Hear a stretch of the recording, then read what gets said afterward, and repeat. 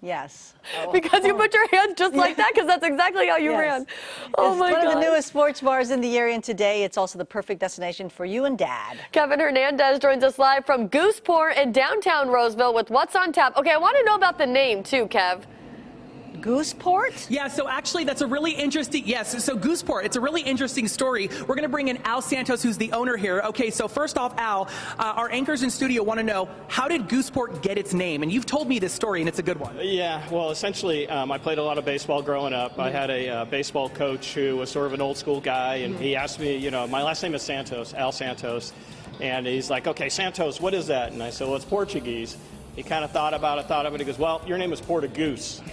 And so I just flipped it. And so now it's stuck all these years. And so you're one of Roseville's brand new sports bar, but it actually is great for the whole family. So tell us a little bit about Goose Port and what it is that you serve. Because, I mean, again, this is going to be the place to bring Dad today for Father's Day, right? Yeah, well, I think, you know, we're primarily a sports bar. And with our food, we're doing a lot of pub types of food. But we want to elevate it a little bit. So we're putting twists on things, new sauces, new different flavors to it.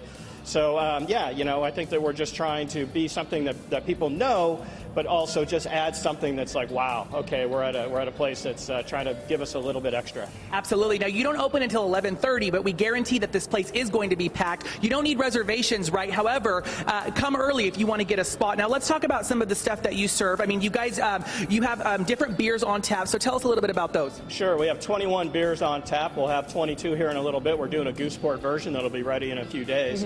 And then beyond that, we've got everything you can think of, from a hazy to a regular IPA to dark beers, a Guinness. So we try and have something for everybody, which really sort of encapsulates what Goose Port is. We're trying to be something for everybody. Absolutely. Now, again, you've been open just a short time, but so far, what is the food item that's been selling out or that people really dig? Well, without a doubt, it's our burgers. Our Goose Port burger itself is just off the chart as far as our numbers with it. So it's just great. People seem to love it. We're happy about that. We have a unique bun that goes with it. So, you know, it's definitely our burgers. We do a really great steak quesadilla, which unfortunately we don't have a picture of here, but that thing is off the charts too. Absolutely. Now, what's really great about Goose Port, Camby and Tina, is right upstairs is actually an extension of Sierra College. So I'm sure this has been a hangout spot for a lot of college students who are maybe wanting to get some study done, grab a quick bite, and then they go right upstairs to their classes, right? Yeah, there's no doubt about it. I mean, they come down here. They only have a half hour. They're all pretty focused, but we get them fed and back up there, and they're good and happy. Maybe they're a little sleepy for that half hour after that. But, yeah, absolutely. Yeah. Now, again, come to Goose Port. It's a fantastic place. Where are you located? So we're at 316 Vernon. We're right across from City Hall in downtown Roseville. Vernon Street is a street that's really coming along. There's quite a few restaurants on this street. We're really happy to be here. I think it's just going to be a great fit for years to come. Fantastic. All right. So again, happy Father's Day. Happy Father's Day to yourself. You're a dad. You're working today. Happy Father's Day to all the dads out there. Come on out here. We'll send it on back to you in studio. And happy Father's Day to your dad, Kevin. Yes, happy Father's Day to my dad and my brother-in-law, Chris. He's a brand new that's dad, right. 2 weeks old, or 4 weeks old, excuse me. Yes, so his How first Father's exciting. Day, so he's pretty excited. He gets another holiday.